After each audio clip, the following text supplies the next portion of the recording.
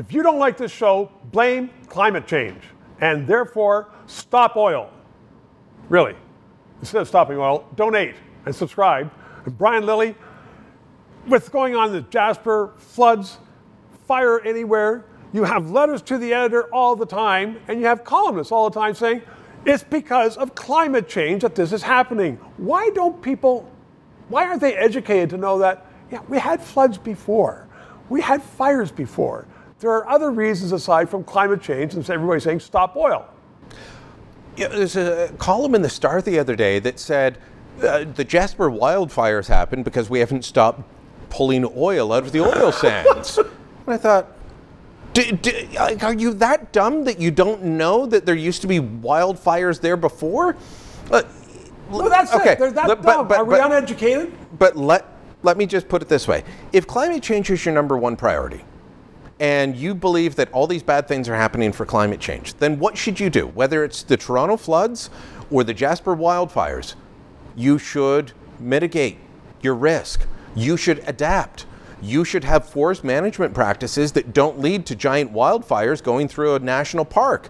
You should have... Which is what we didn't have in Jasper, I understand. No, we did not. And you should have policies that say, oh, we're going to fix the sewer pipes in Toronto. The Toronto floods that happened a couple of weeks ago, we had so in 2013, there was a huge flood in Toronto.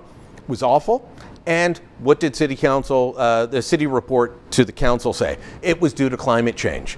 And then this year we had 70% of the rainfall that we had in 2013. We flooded in all the same places. And what they say? Oh, it's climate change. So it's an easy out for politicians of all stripes, municipal, provincial, federal, say. It's a get out of jail free card. Absolutely, climate change. But there are so many suckers, and they're uneducated suckers who believe that. But then do something about it. So which is why you're on the show. Fix the pipes in Toronto. Yes. Do forest management practices.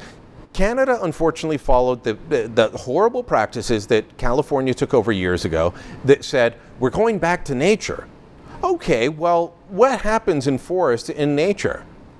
They burn. They burn bigly, as Donald Trump would say. They burn huge. And so we came in as humans and we said, if we're going to live here, we need to do practices. Indigenous people did it.